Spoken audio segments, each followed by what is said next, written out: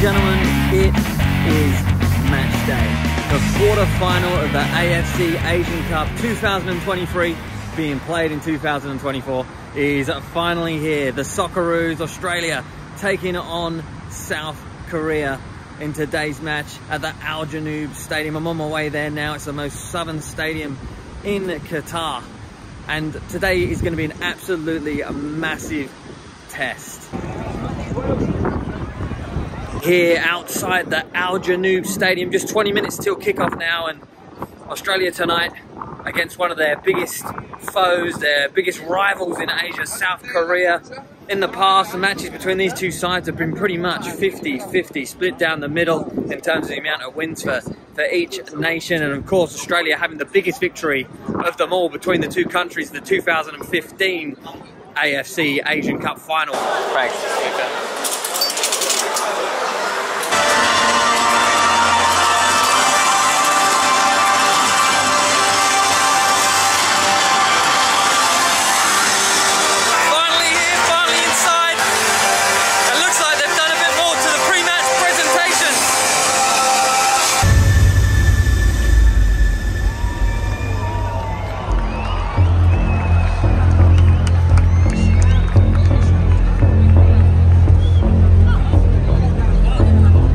The biggest advantages that the Socceroos are going to have in this game today is the fact that they're playing back here in the Al Janoub Stadium. It may be an effort to get to, but this is the home of where Australia played all three of their World Cup Qatar 2022 matches, taking on France here, Tunisia and then Denmark, and walking away with 6 points from those games, including actually going ahead against the French, the world champions at the time. They played here once more since against Uzbekistan, so really this is going to feel like a home away from home for the Socceroos, and that is going to be absolutely massive for them.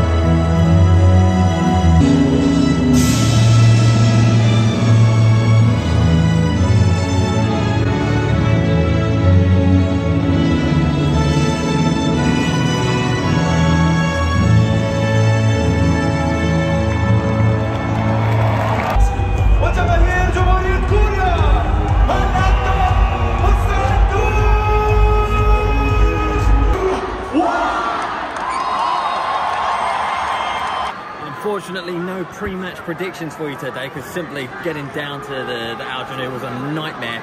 But you can have mine. And I think the extra 2 days break that the Socceroos have had, plus playing in this stadium yet again for a 5th time, is going to be enough to see us through. I'm going Socceroos to win it late on 2-1.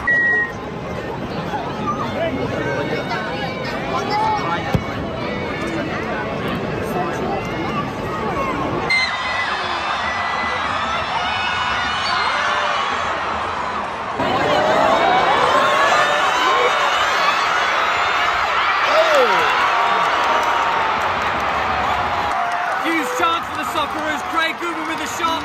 He's come back into the side today to provide that sort of attacking threat and crossing ability. And there's actually 2 decent chances for Australia. Just before that, you saw Connor Metcalf skidding one wide. Starting to grow into this, and it's only the 20th minute.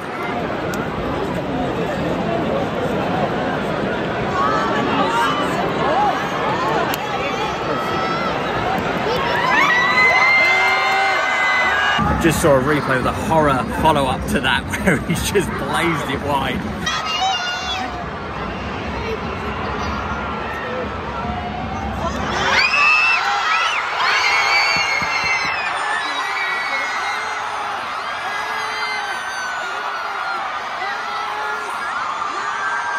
It's offside. I think he's been given offside.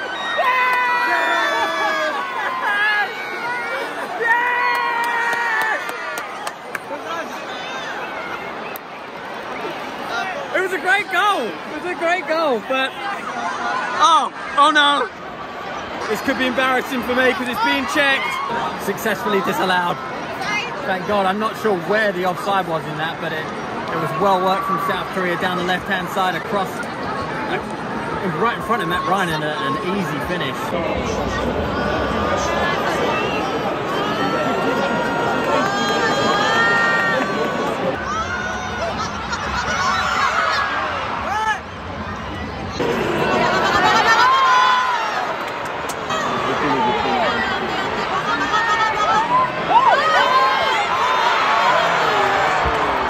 Been more shots from distance in this game than I think I've seen Australia do collectively, maybe in their last 10.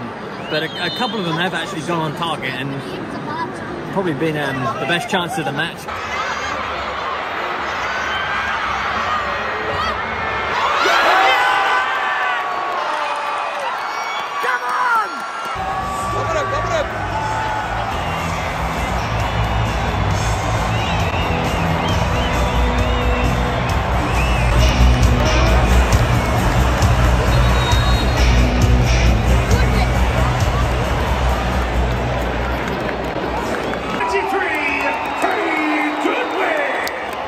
Craig Goodwin at the back post.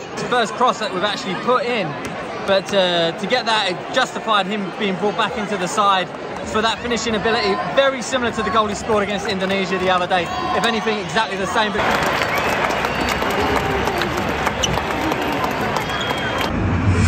it's half time here and Australia couldn't be in a better position. 1-0 up thanks to a Craig Goodwin volley, and going into the second half, South Korea are only going to get more tired, more exhausted after playing that game against Saudi Arabia just 2 days ago that went all the way to penalty kicks. That lactic acid build up in their legs will start to wear them down, and I think with Australia's defensive fortitude, especially in this tournament, it's their best defensive display ever at an Asian Cup. That could really come into play. It's looking good at the moment, I will say that.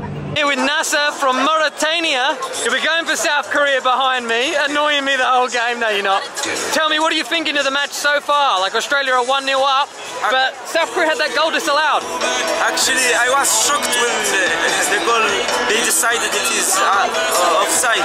It is a good match. Every team is playing good passes, good shooting, but Australia now is up with 1 goal. The second half, final score, what do you think it's going to be? I think 1-1 and they will go for extra penalties. Time. Okay. Extra time after penalties. Alright.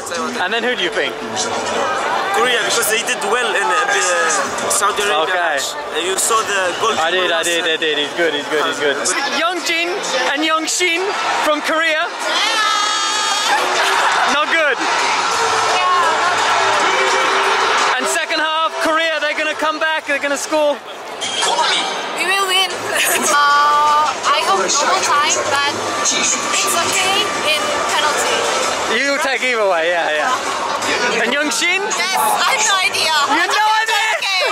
Wow. You're a Man United fan, really, so. Yeah. I'm not a fan. My boyfriend.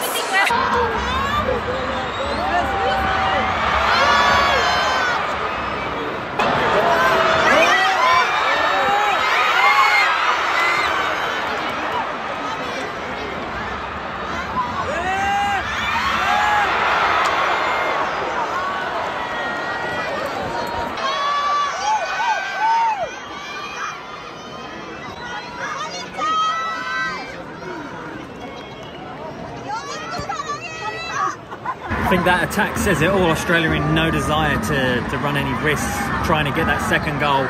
As soon as Martin Boyle broke away there, he waited for the rest of the team, held it up, and Australia just looking to really keep possession and draw the clock down on this game.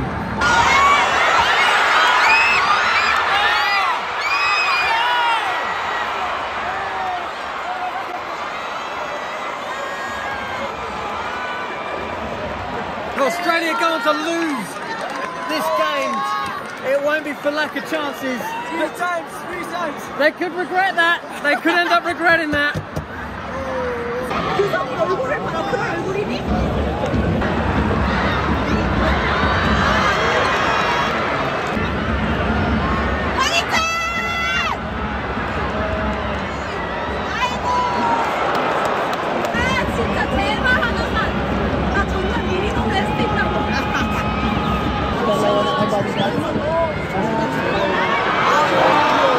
Beautiful, Manny.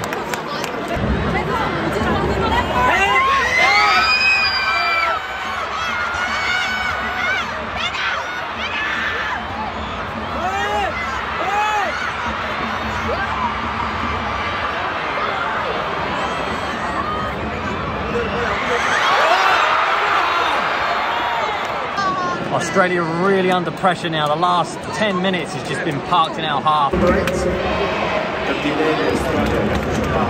Very like for like with the substitutions there, just refreshing the midfield for Arnold, and hopefully that means we can keep chasing the ball as well as we are, because we'll be doing a lot of that in the last 20 minutes.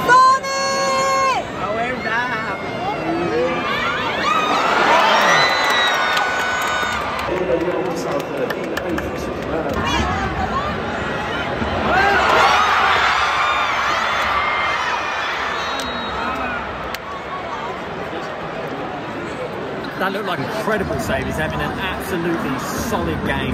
Been a couple of times crosses have come just underneath the crossbar, or South Korea have put in a good ball from a corner, and he's come out and claimed it amongst some towering people, and he's just come out for that one-on-one, got clobbered in the fucking head.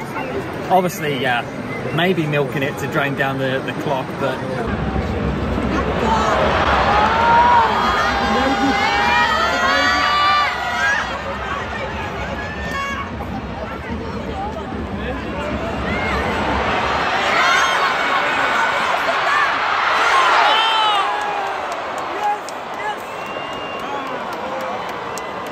Got a feeling Miss Ju could have 100 chances today and not put one in. It's just not been his night. It's another open goal, and if South Korea score, oh my God, is he going to have nightmares for life? Additional time, 7 minutes.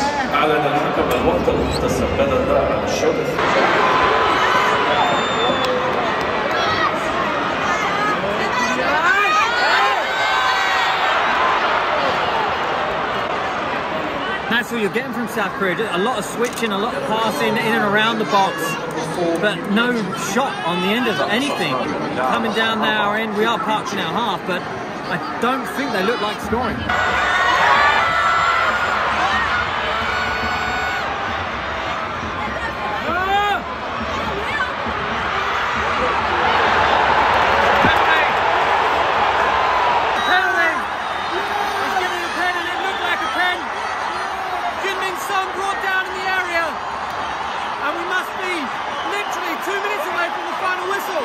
They attracted so many players around him on the edge of the box, surrounded by yellow shirts, weaved his way inside in a Messi-like run, and a stray leg brought him down, and I think that won't get overturned from my angle. I know I'm miles away, but it very much looked like a pen.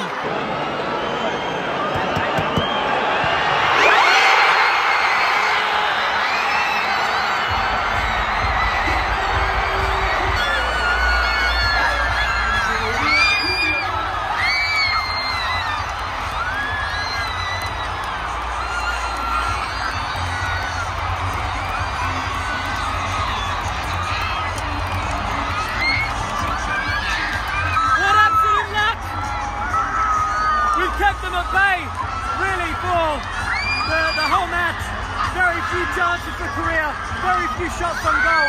In fact, that may only be their second or first shot on target. But they have been pressing, and a player like Heung Min Son, it's only a matter of time till someone brings him down if you give him the ball enough.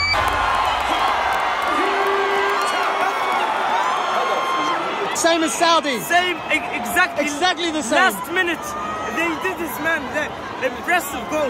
They were. I cannot talk. Happy? What's that? It's full time. Socceroos won, South Korea won. And we're going to extra time. A last-minute penalty.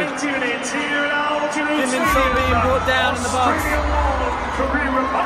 They really didn't look like getting the goal. They had all the ball, but no real chances. And then, yeah, a real devastating equaliser for Australia, and they're going to need to change their game plan now. They cannot sit back like they have been, trying to absorb the pressure through extra time. They've got to start playing again, and it's whether they've still got those players on the pitch.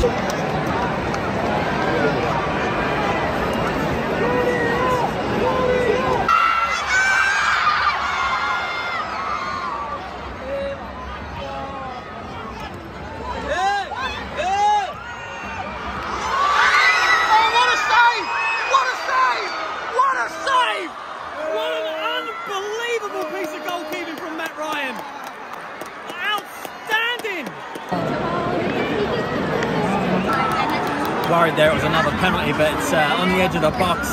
A free kick from shooting range. Looks like Son's standing over this one, and I wouldn't be surprised if he does try and bend it towards goal.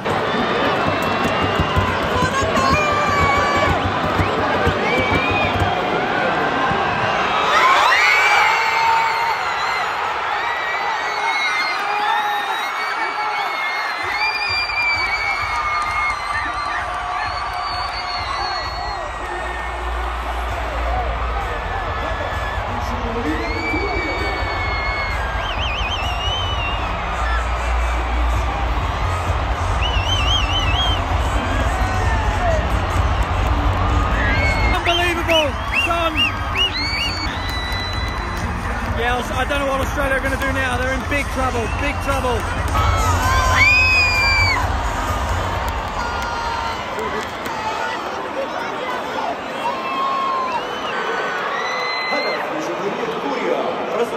Looking at that back on the replay, you have to wonder if... I know Matt Ryan's had a fantastic game, but it was pretty central in the goal, and whether that's on the wall or on him, disappointing to concede that. Australia are in big trouble now. They look like the team that played 2 days ago. They look like the team with the tired legs, and perhaps they are. They're the ones who've been chasing the ball for most of this match, all of the second half. There's going to be 2 minutes of injury time and then another 15. They haven't created anything, maybe since the 60th minute. Australia's problems look like they could be about to mount even further. A red card in this game and it will be completely over. And I think it will be O'Neill.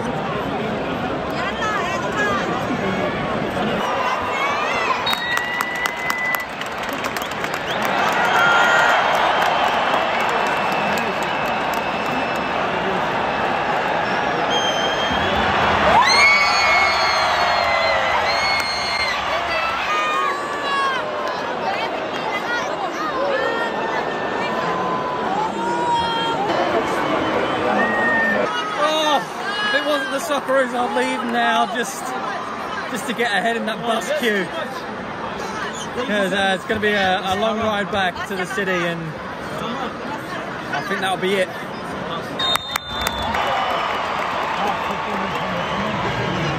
Second half of extra time underway. No activity off the bench for the Socceroos. They do have that extra sub now. The way that first half of extra time went, didn't create any chances, and now down to 10 men. It couldn't have gone worse. We've seen from this game so far, South Korea's passing and keeping possession is arguably their biggest strength. If anything, it's been a hindrance to them, almost costing them the matches where they're not actually making chances, but they're just keeping the ball. But now, down to 10, winning 2-1, it's going to benefit them massively to just move the ball around in a way that they seem to be better than anyone else at the tournament at.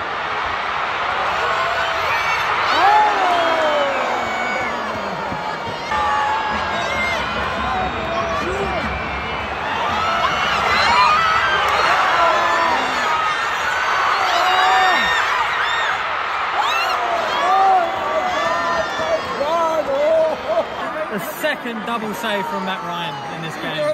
Unbelievable. Everyone's impressed. Unbelievable.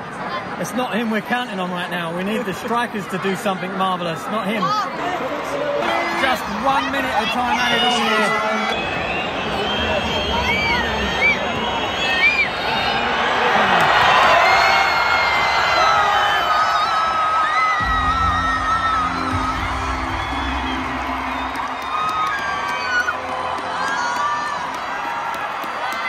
that's it. It's over. Australia's AFC Asian Cup comes to an end.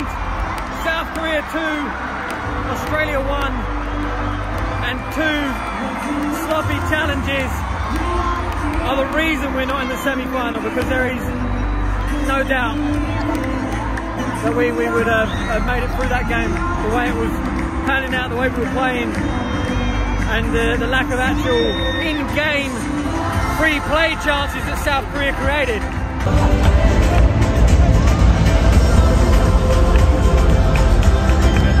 Final, as you can see from the results today, Jordan will now take on Korea Republic with 2 more.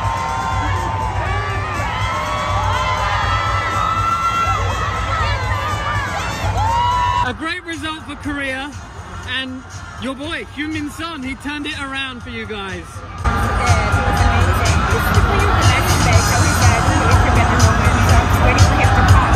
And you're going to play Jordan in the semi-final. For a semi-final, it's a relatively good team to play. Are you confident? Yeah. We have seen lots of... There's only one player left on the field now. It's Son.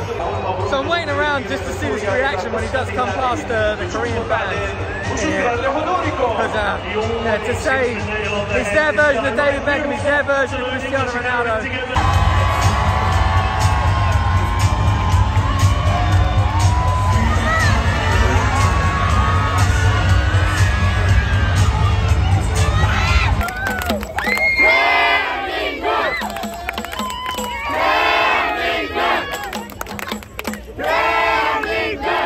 Well, that's it. Australia's campaign at the AFC Asian Cup is over, and it's hard to not feel pretty devastated by the way that all went down. Really, the tactics, the game plan, they worked and kept Korea at bay, kept Son at bay, all until the 97th minute when Son picked up the ball in a Messi-like run, made his way into the area, was brought down by a sloppy challenge, almost inviting it, going nowhere until that point. And that penalty, of course, was converted, and then in extra time, Socceroos were up against it still. They'd become accustomed to sitting back in the second half, and they failed to transition back out of that frame of mind. Before long, Son had buried a free kick in, and Socceroos were down to 10 men. So that's it now. Out. Tournament's over. The next major tournament for the Socceroos all the way in 2026 in America. And South Korea go on to play Jordan in the semi-final. So they'll have one foot in the final now, one eye on the big prize. But as for the Socceroos, it's over.